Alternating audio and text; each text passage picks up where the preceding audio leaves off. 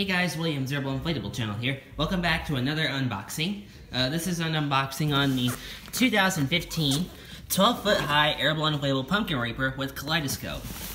Now this is my second inflatable I got in a trade yesterday with Freddie, along with my dragon. So this is a different inflatable. It's not like the dragon, but it does have a kaleidoscope, and it's 12 feet high instead of 9 feet. This is 12 feet high, has C7s and a kaleidoscope in the head. The box is not that bad. It's not heavy, but it's nicely big. This is also the exact same box that has the prototype organ dancers on, but that's just a prototype. This is a real model.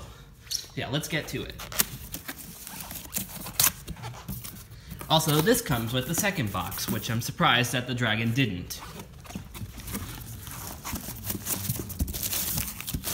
Let's get this thing out of here.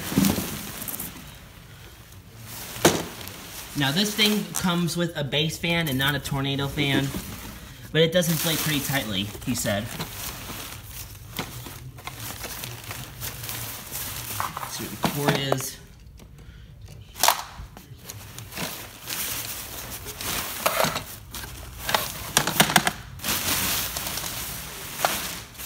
Twisted.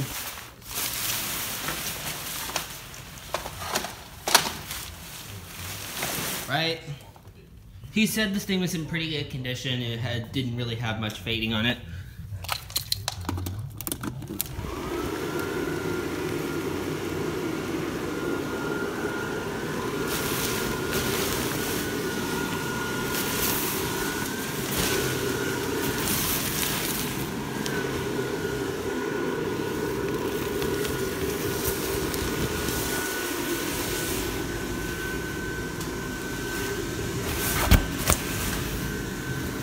This thing is pretty skinny, so it's hard to stand up a little bit.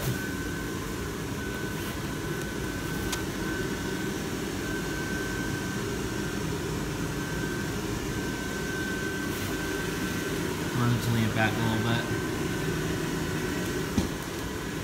Only one C7 lights up on this one, so I'm going to have to replace the others. Kaleidoscope works pretty good. It's not shorting out like the BJ's archway. I'll put this box in front of it. Because this thing will not stand up. So skinny it is.